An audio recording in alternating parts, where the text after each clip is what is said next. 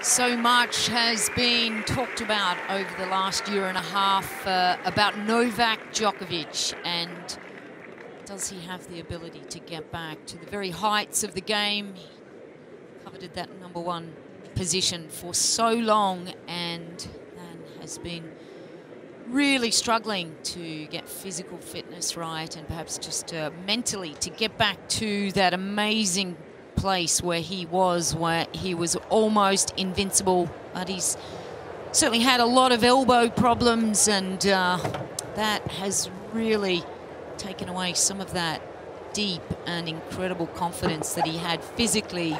One of the best athletes to play tennis, and loves Roland Garros, there's no question about it, but the man he won't want to see in front of him is a man that is synonymous with Roland Garros, is Rafael Nadal. Jaume Munar of Spain is a good mate of that man. Trains with Rafael Nadal, has a similar DNA. All right, we're going to give the regular conditions. Just to remind us, time between point, please, and the ball back inspection, make it clear and prompt. Any questions? No? Heads or tails? Heads or tails? Heads. And that's head. Serve. Stay. You stay? Have a good match, guys. Jaume Munar is the man that will take on Novak Djokovic, the 20th seed here in Paris for 2018. They've never played against each other before, and there's no question about it that Novak will know a thing or two and have loads of respect.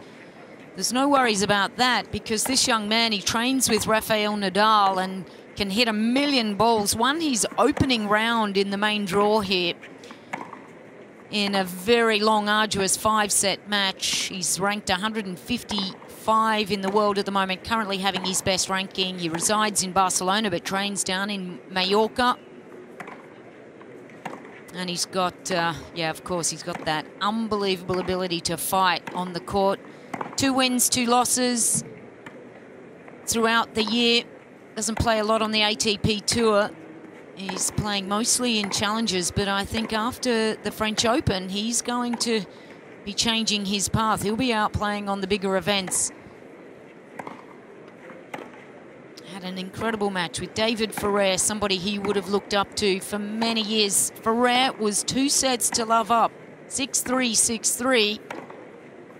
And Jaume turned the match, won 7-6, 7-6, 7-5, won the next 3 straight sets, so an incredible effort there.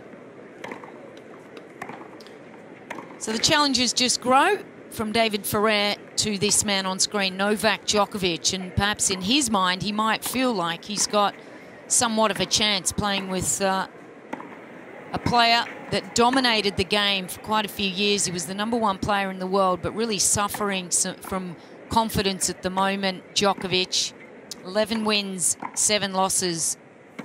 It's almost unheard of. And the best performance really was not too long ago.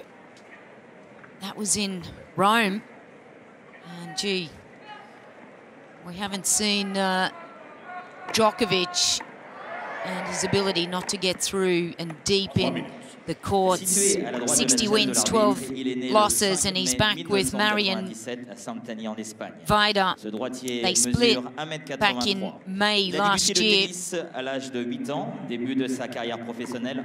And he really has found it hard to not be with his coach that really mentored him and helped him for so many years and carried him through all that success. So in April this year, asked him to come back and work with him on a part-time basis. Demi-finaliste sur le double challenger de Marbella. Il a été quart de finaliste en simple sur le challenger de Quimper. Demi-finaliste en simple messieurs du challenger italien à Barcelone. So there's a confirmation it's the first time. So il a écarté au premier tour son compatriote espagnol David Ferrer. They don't know much about each other, but it won't take long to realize that Jaume Munar is pretty much your stock standard Spanish grinder. Likes to hit with his le 22 mai 1987 à forehand, has a spin serve, can get that ball to kick, then likes to be aggressive from the baseline with that forehand. Well, we know a thing or two about Djokovic. We know he's going to really be super steady. He's an unbelievable athlete, a terrific competitor, but the edge has just come off just a little in the last couple of years. And of course he's recovering from elbow operation, which he had after the Australian Open, and has not had a complete season, so lacking match confidence. 25 sélections en équipe de Coupe Davis serbe depuis sa première nomination en 2004, vainqueur du Saladier d'argent en 2010. Il a représenté aussi l'équipe olympique serbe lors des Jeux de Pékin et à la clé une médaille de bronze. Il y a 2 semaines, il se hisse en demi-finale de l'ATP Master 1000 de Rome. Wow, the list is long for Djokovic, the encore presenter. Has to get through a lot of matches. Vainqueur en 2016. And of course he's Novak amazing run here in Paris. Well, some years back now, when Novak won the match, the final match against Andy Murray. That was back in 2016. Melio Joseph is the umpire here today. And it was 2016 when he didn't have to play against Rafael Nadal. He beat the likes of Berdych, Dominic Thiem, and Andy Murray in the final. It's 4 sets there. Just the one time here in Paris that he has been able to get the better of Rafael Nadal, and that was in 2015.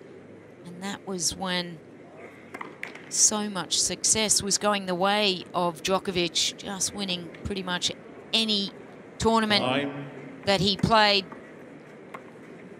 His Grand Slam record is just amazing, but so much excitement really and intrigue as to how is this man going to go in 2018 at the French Open. Really, when you think of the likes of Federer that's out, Murray is out, and it really is coming down to 2 players. You'd have to imagine Djokovic and Rafael Nadal. He's got to get through this one first. He's got to build confidence throughout, and there's plenty of Spanish players that are going to be in front of him. Bautista Agut, another very good Spanish player if he is to get through this one.